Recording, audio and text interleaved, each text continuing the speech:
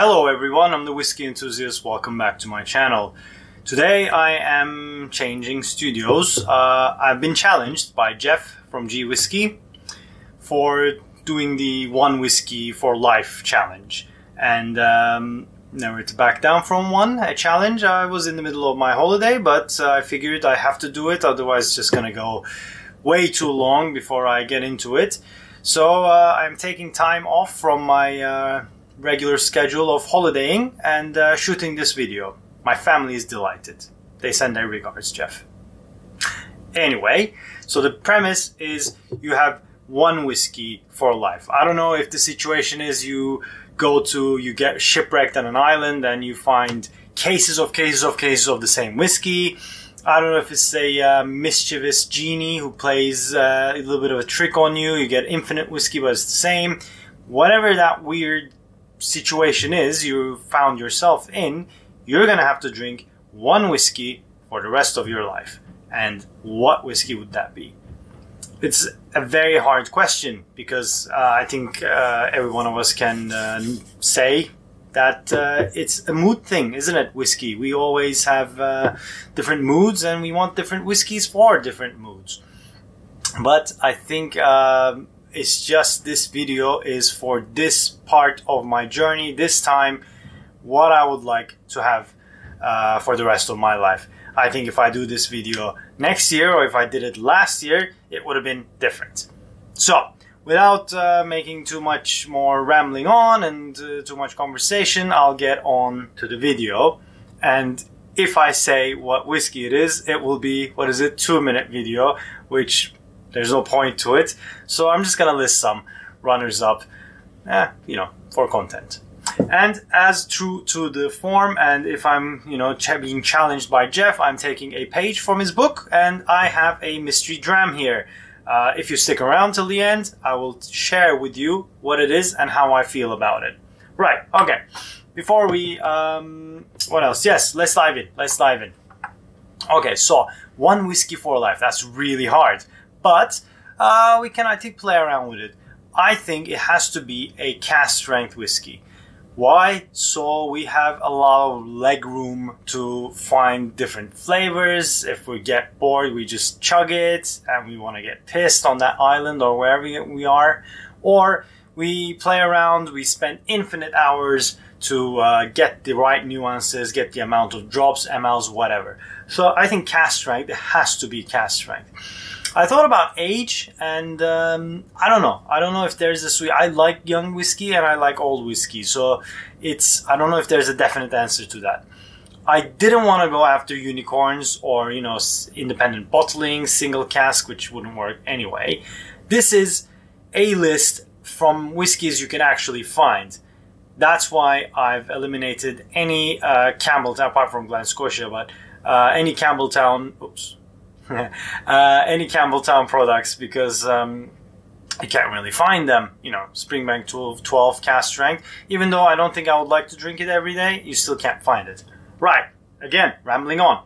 I have to get back to the runners-up. So, I had two peaty things that come to my mind. I know one of them is not cask strength. We have Laphroaig Lore here. I absolutely love that video.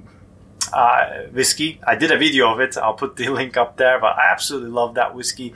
It's so full of flavor. It's an incredible example of an unhinged Laphroaig. Even more than Laphroaig 10 cask strength, in my opinion. I just love the flavors there. But the peat would be too tiring. You can't get around it.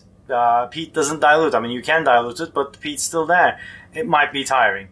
Same as Lechaik 9 Bordeaux cask strength Bordeaux matured whiskey.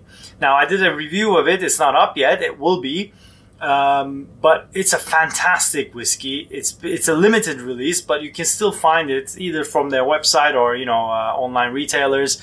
It's fully matured in Bordeaux. Red wine cask. It's Lechaik 9-year-old cask strength. It's what Lechaik does at its best. If you like Lechaik Rioja, you're gonna love the 9 Bordeaux. So we eliminated the peaty ones. Then I went a bit left field. I took a page from other Geoff, Slappity Slap, Geoff Whisky, and went through the road of Cotswolds, which I love. I think they do amazing stuff. And the Founder's Choice from Cotswolds is a cask strength, fully STR matured, 3-year-old whiskey. Why I didn't want to go with that is it's the age. I think it's a bit too young to give you any more nuances than you would want. After a while, I think it'll get boring, and I think STR could feel a bit same after a while. I don't think you'll get enough nuances, no matter how many water droplets you put in there. So that's why I eliminated that one. I was thinking of the Singleton 17 cask strength Diageo 2020 special release, which is fantastic whiskey, by the way. It's more distillate driven because it's refilled bourbon barrels for 17 years. But the problem with that one is the Singleton distillate is not very exciting. It's a bit monotonous, and it's a bit same. So I think that would get boring as well. Then, of course, there are other things. You could talk about Ben Romax, but are you talking about old Ben Romax cask strength 10 or the new one? Which version you're gonna get? It's just, there are so many options.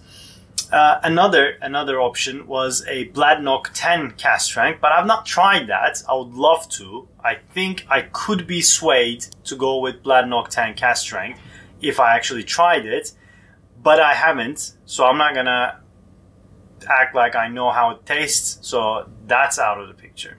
So after a lot of thinking, that left me with 2 choices. Choice number 1 is Glen Scotia Victoriana. Fantastic whiskey. I think it was the whiskey of the year 2 years ago at Oswas, or maybe last year, I'm not so sure, but brilliant whiskey. I've not tried the new version, but I absolutely love the old one with the old bottling. That's why I put the image there as the old one. It's really full of flavor, maritime, but also malty, a bit funky, a bit smoky. I think it gives a lot to you for what it is.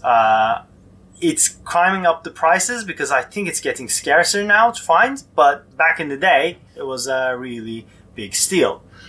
And my other option is the Arran Bothy, the quarter cask. It's about 9 years of age. Both of them are non-age statement, by the way. Glen Scotia, we don't know that well, or I don't know that well. So if you know any more information than I do, please share. But the Arran Bothy is around 9.5 years old. It's matured in quarter casks, so you get more wood interaction. And I just love the Arran spirit. I think it's a fantastic island whiskey. You get a lot of maritime notes, but you get a little bit of funk there, a little bit of a lactic note there, a little bit of sulfur. It has a unique character. I do enjoy it. Both at cask strength, I think both would work. But for me, right now in my journey, I'm gonna have to go with the quarter cask. I absolutely adore that whiskey. I know maybe people would have said, yelling right now, saying that, what, when Victoriana's there, how can you pick it? But I absolutely love the Bothy. I like to play around with it with water, or I just drink it neat. It's a brilliant whiskey.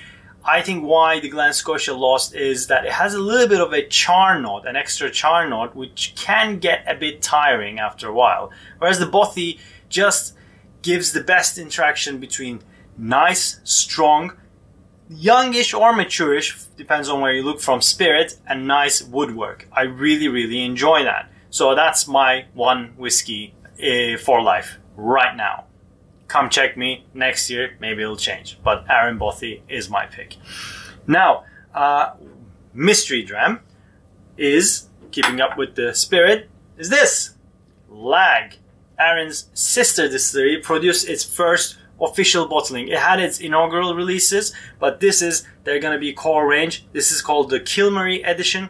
100% ex-bourbon barrels, non-chill filtered, natural color. Bottled at 46% ABV. It's a heavily peated Arran malt produced at the sister distillery at Lag. And on the nose you get the meaty notes of peat, but also nice, zesty, lemony, lemon rinds, fresh herbal notes, eucalyptus, mint. Less peaty Ardbeggy, but there's a hint of cardboard, wet cardboard note with a little bit of lactic note you normally get from Arran, which is weird, complete different stills, complete other end of the island, but still you kind of feel the character. Now I'm gonna do a separate review of the lag with its new make, and I'm gonna compare it to a Macri Moor, the peated version of Arran, produced in Lochranza distillery where Arran is made. So let's see how that plays out. But right now I'm really enjoying this dram. It's just got released, so if you haven't tried and if you like peaty whiskies, I highly recommend it. Really nice, zesty, fresh peat. It goes very smoothly in summer times. Now I need to nominate someone else. I need to challenge someone else by the end of this video. So I am thanking Geoff from G Whisky for this challenge, and I am challenging Wade from McIntyre's Malts. Now Wade has a fantastic channel. He is getting more and more whiskey these days. I can see his cabinet filling. So he's doing more and more reviews, and great reviews with nice editing. I really like his style, and you can really feel the passion. So I think he's gonna do this one a big justice. So Wade, brother, it's up to you. Let's see what you bring. And guys, I hope you enjoyed this in this impromptu place. So I'm gonna go back to whatever I was doing. There's an annoying little fly, and I'll leave you with my choice. Hopefully you're not so upset with it, and let me know in the comments, what would your pick be of one whiskey for the rest of your life at this point in your life. And if you like this video, please hit the like button below, and if you haven't already, please subscribe to my channel. It does mean a lot to me, and I'll see you guys on the next one. Till then, Slàinte.